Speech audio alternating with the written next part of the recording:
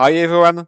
In this video, we will discuss on the Greeks of several exotic options and show that for some of them, such as digital or barrier options, it can be difficult and expensive to hedge the risk dynamically.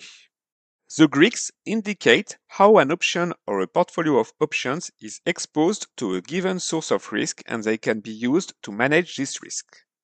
The directional risk is measured by the delta and it can be hedged by purchasing or selling the underlying asset or futures forward contracts on it. Other risks, such as Vega Gamma, can be managed by buying or selling other options. When no closed-form solution is available for the Greeks, which is often the case, we can approximate them by finite difference.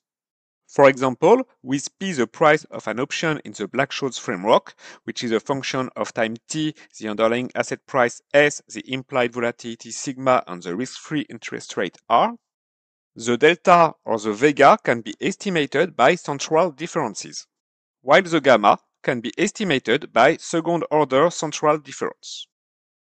It is one thing to be able to price an option, it is another thing to be able to hedge it and to manage its risks. For vanilla options, we know that it becomes more complicated to hedge dynamically the delta of an option close to the money when we get closer to expiry, as the delta becomes more and more digital. It is equal to 0 when it is out of the money and equal to -1 when it is in the money for a put option. For exotic options, it depends on the type of option we consider.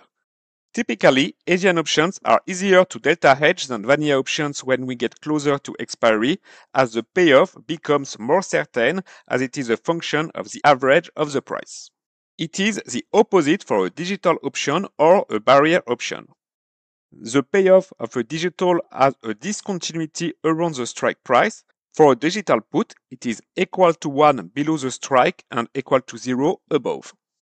As a consequence, the delta will tend to -infinity at the strike price when the time to expiry tends to 0. A barrier option, in this example a down and out put option, has a discontinuity at the barrier level, with important changes of the delta when the asset price gets closer to the barrier level, increasing the probability that the option will be deactivated. The gamma of the option, which measures the sensitivity of the delta to the stock price, changes sign, which makes it difficult to manage. It is positive when the stock price is far from the barrier level. The option is quite similar to a vanilla put option, but when the stock price gets closer to the barrier level, it becomes more likely that the option will be deactivated and the gamma becomes negative, with very negative values when the option is close to expire. So it can be very complex to hedge the risk of such options dynamically with potentially very important orders to be executed in a short period of time. In the example seen before, the trader would have to sell a very large number of stocks to delta hedge the down and out put option if the asset price is close to the barrier level, and he would have to repurchase this quantity if the barrier is reached. This could lead to trading losses, and it could also become very expensive to hedge such option dynamically when taking into account transaction cost. There can be very important movements of the delta, and it may require very regular rebalancing. Static replication is an alternative to consider, and we will look at different ways to do that in the next videos.